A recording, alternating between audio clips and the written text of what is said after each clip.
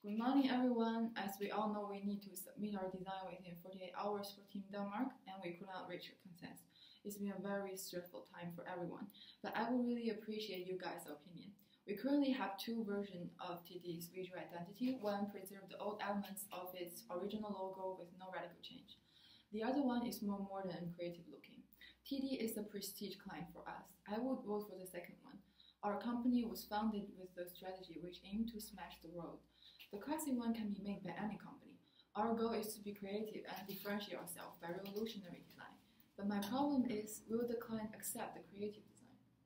Yeah, I believe our clients would understand our engine design for sure. Firstly, we are confident to persuade and educate our clients to buy our design. After merging with the Wetwell, a strategic identity agency, our ability of presenting business-oriented explanation has improved a lot. Secondly, I believe that our company will always stick on the original strategy, smash the world. In 2003, we failed in merging with Contract, one of our major competitors, because this merge would alter our original strategy of being creativity in a negative way. So, due to strong willingness of staying extraordinary and creative, we gave up this merge, even though it can help us to expand the market and leverage the resources from both companies. Thus, in my opinion, handing in the second design, of course, is the best option for us to reflect our original strategy. However, the fact is we only have 20% of possibility to win the competition if we present the age one, while the classical one will hold 80% of chance. To be honest, I would say our company should see these valuable opportunities, since we will get plenty of merits from being a winner. Once our design is selected, the design will be on major media channels and become a signature work of our company and gain more public attention. I agree the creative one is a risky design, but let's think about our competitor. Denmark is known as the world-leading design hub with innovative solution and user-oriented design. The classic design will not fit the Danish design environment. Think of what our competitor will present in general. They will also present something revolutionary. Compared to others, we will lose our innovative company image with the classic design.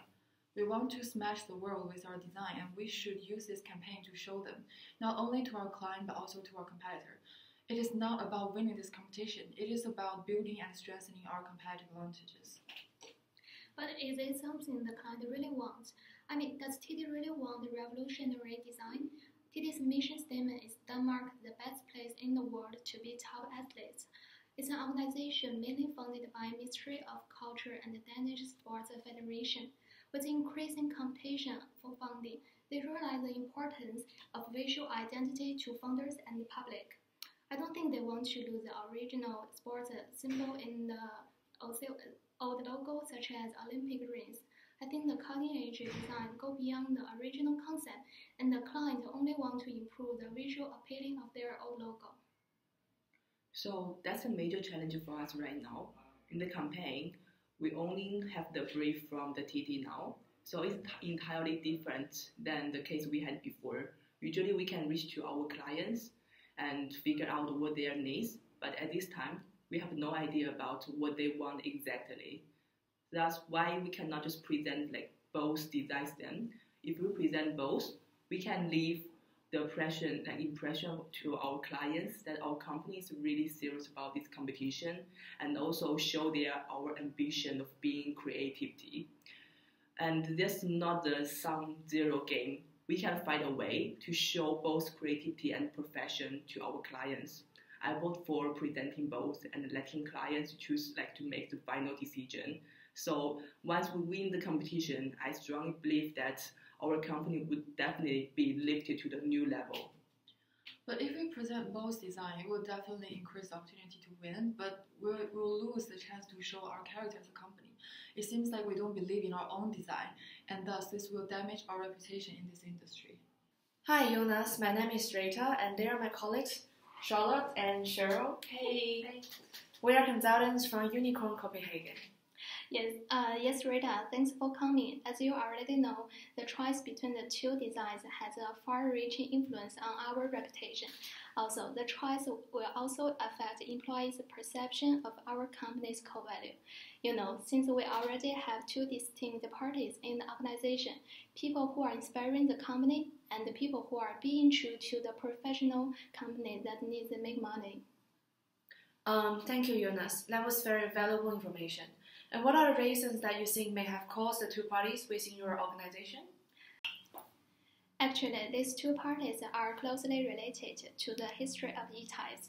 In 2003, 3 partners left E-types as other partners opposed the plan to merge with a larger company in order to preserve our core value, smart the war engineers.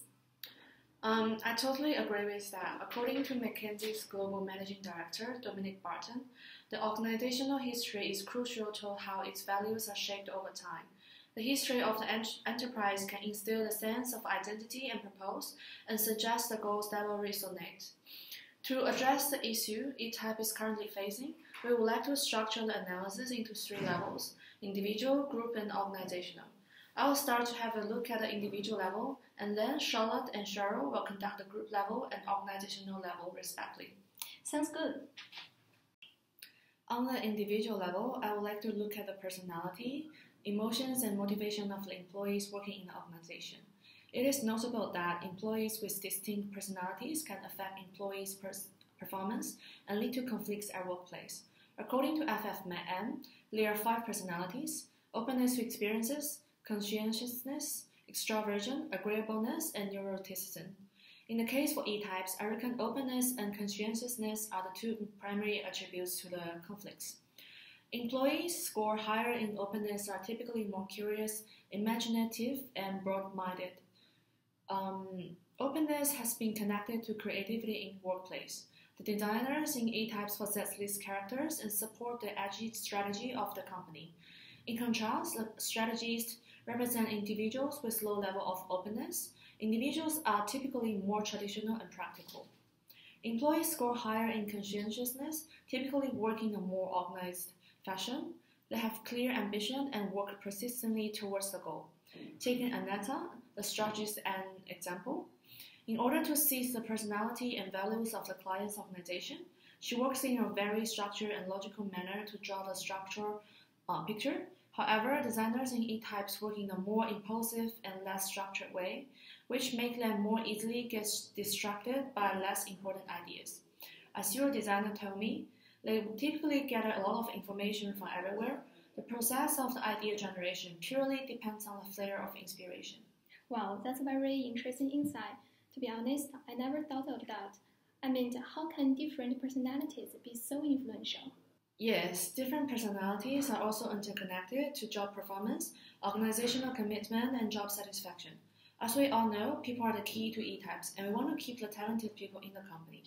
For example, intention to leave an organization is less influenced by intrinsic reward than perceived procedure fairness, which is highly important to conscientious workers. Employees high in conscientiousness demonstrate high organizational commitment due to transactional fairness in accordance with the norms of reciprocity, which means they believe the quitting goes against with their work-oriented beliefs. The degree of autonomy workers have in their jobs affect their productivity, satisfaction, and intention to quit. Research shows that the ability to make decisions and influence what happens on the job has the greatest impact on job satisfaction, particularly among workers high in openness. They may decide to suddenly quit due to intolerance for routine and boredom. So how about the group level? Well, concerning the group level, we identify there are 2 important causes of the conflict in E-types. First is a lack of the good team cohesiveness, and the second is a poor team dynamics in your organization. Why do you think that our company's lack of a good team and cohesiveness? Well, comprehensiveness is about to link team members as a whole and remain united to pursue a common goal. However, based on your company, apparently, most people from strategy department want to keep their conventional design, while other designers in the company prefer to stay true to their roots and being superior and extraordinary. If organization cannot establish team cohesiveness, the task and the relationship conflicts would be brought out gradually. Indeed, sometimes particular conflicts can improve team performance, but most conflicts reveal that employees fail to establish a common goal and commitment. For instance, as a designer, you may think that this kind of competition is an honor, while the people from strategy department consider that this kind of competition is a business. They have to make profit from this competition. So due to this kind of divergence, it will be too hard to cooperate with each other and reach a consensus. Okay, I see. Then what about the group dynamics? Well, about the group dynamics, that means the way in which people interact with each other. There's a problem in your company, obviously. The group cannot come to a final decision because of ambiguity of leadership. Currently, four partners in your company have different concentration in the area of design, strategy, and each of them carry equal status in the company. So due to the existing structure, the power are taken from executives and the managers and spread the power to employees. So under this kind of structure, employees have a great autonomy to express their voice and opinions towards their task. So the most obvious drawback of this kind of structure is that the team doesn't have a strong leader to divert the group's attention. So this kind of things will result a prolonged argument in the meeting and also will cause it too chaotic to reach agreements. Yeah, now I understand the causes from group level. How about the last one, organizational level? What's your opinion on that level? About organizational level, it consists of three parts: selection, organizational culture, and work design. Among those constitute the most relevant two about the current rift are organizational culture and management structure. Those two aspects are indeed important to our company. Could you explain them more specific? Why our company did not do well? Sure. Firstly, organizational culture refers to the shared value influencing on people in the organization and detecting how they act and perform. Due to the company's merged history, the internal culture conflict has long stand. Some employees do not buy the idea of smash the world, and this competition is just a trigger to merge the divergence. Based on the 12 characteristics of high-performing team, your company does not have a clear goal after the merge. Some employees believe that the company should listen to the client's needs in order to better serve them, while other employees assume that the purpose of the company should be challenging our client and educate them. How about the second causes in organizational level? Secondly, management structure refers to the process of work arrangement. As I heard during the interview, people in E-types always cross project lines and play more than one role within the organization. Particularly the creative director, they are usually involved in every project. Since there are no middle manager in the company to facilitate the communication between partners and lower-level employees, the partners are under heavy workload. The productivity and efficiency of partners would be reduced since the overwhelming workload might sap their energy and passion. And furthermore, due to the absence of a formal reporting structure, it is difficult to guarantee the accountability within the organization. Hi Rita, after our meeting last time, we decided to present both designs and we won the competition at the end. We realized that at the current stage, it's important to balance between the two parties within our organization. I remember at that last meeting, you mentioned that our company has issues in 3 levels. If my memory is right, they are individual, group, and organization. Since we won the competition, we are getting more and more jobs. As our client base grows, the conflicts and the problems within the company are also increasing. I feel it's time to change. Do you have any advice on how to tackle these issues? Yes, of course. Let's start from the individual level. It is important to realize that the relationship between team composition in terms of the big 5 personality traits and team performance. For example, for team members possess high openness, they can adapt easily to new situations. Also, they can help to foster a creative atmosphere in which team members have opportunities to learn and to experience satisfaction. However, if all team members are highly open to experience, this may result in conflict and lower cohesion, because all team members want to get their way. Nevertheless, the content and complexity of the particular task, team members' teamwork experience will also affect team performance, and the team composition should be adjusted accordingly. Besides, it is important for the leader to aware that individuals with different personalities value different things in workplace. Therefore, they need to be motivated differently. If we look at a famous Maslow hierarchy, the 5 tiers of human needs may not rank the way for every individual. For some individuals, the ranking may jump from safety needs directly to the highest level, which is self-actualization. For example, in order to improve employee satisfaction, a raise in salary may not be as effective as giving them more freedom for creative design. Thanks guys. About the group level, you highlighted the most likely causes of our current conflict. One is about the low level of team cohesiveness, and another is relevant to the poor group dynamics. To improve our organizational behavior at the group level and tackle the present rift, could you provide us some recommendation then? Of course, it's my pleasure to offer the help. About how to improve team cohesiveness, I would offer the recommendation starting the common goal. The goal not only must be as clear as possible for each member, but also have to keep it alive by continually reviewing the goal. Based on the emergent history and the future expansion, the goal of the company might be slightly altered at the different stages. It is critical to keep employees updated with the latest one and also inspire them to commit to that. Especially the people from other merged company, E-types need to invest more time and effort to make them to understand and accept the goal by different integrated approaches. But how to encourage people to share a common goal and work toward that? Good question. To establish a common goal, it is essential to set a good communication environment where can offer opportunities for the team member to interact and build trust with each other.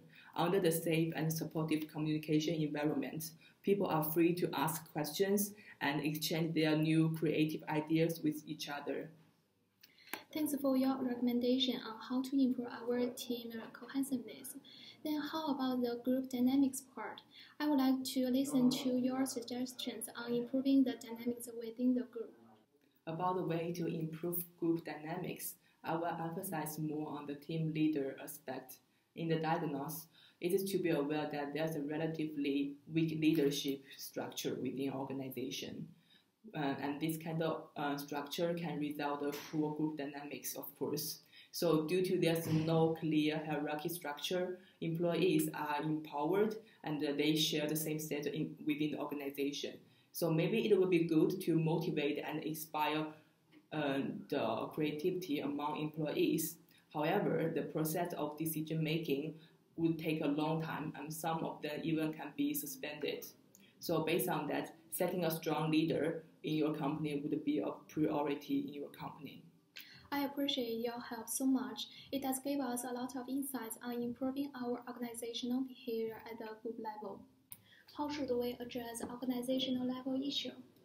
There are 3 steps involved in solving organizational level issue. Firstly, E-type needs to have a clear value proposition which address the existing 2 parties in the company, designers and strategists. This value proposition should emphasize on both parties by underlying the importance of cutting-edge design and profitability. This new value proposition will build financial awareness for designers and emphasize our competitive advantage to strategists. I agree with you. Besides our original strategy, we need to figure out our core value to address the importance of both parties. Great. Secondly, E-types should then align the company structure to current strategy and value.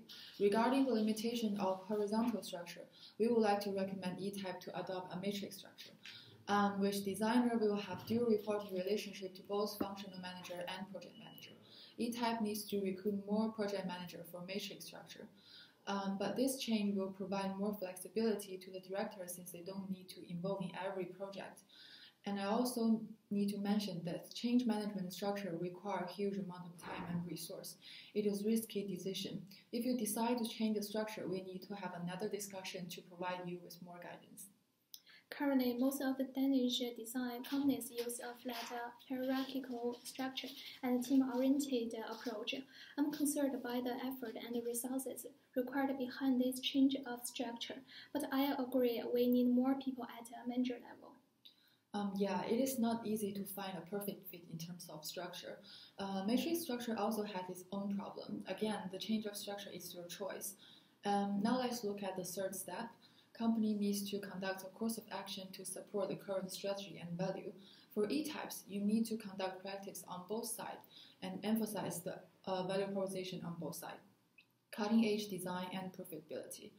Take fashion brand as an example. It has ready-to-wear products like clothing, handbags, and shoes that makes the most of their income, but they also have designers in charge of runway shows and the innovative fashion creation. Those high-end products only sell to a small part of their markets, but it will increase the brand image of the company. Those runway shows do run in a loss, but it delivers the brand to their customers. E-types could adopt similar approach by continue making projects like Black Book to remain a creative mindset internally and also promote innovative company brand image. Yes, the purpose to Black Book project is to create an innovative atmosphere in the company. We will continue that. Yeah, I think basically we covered every aspect. If you have any other questions or need more information, please feel free to contact us. Definitely. I have gained a lot of insight from today's discussion. Thank you so much for your advice. Thank you.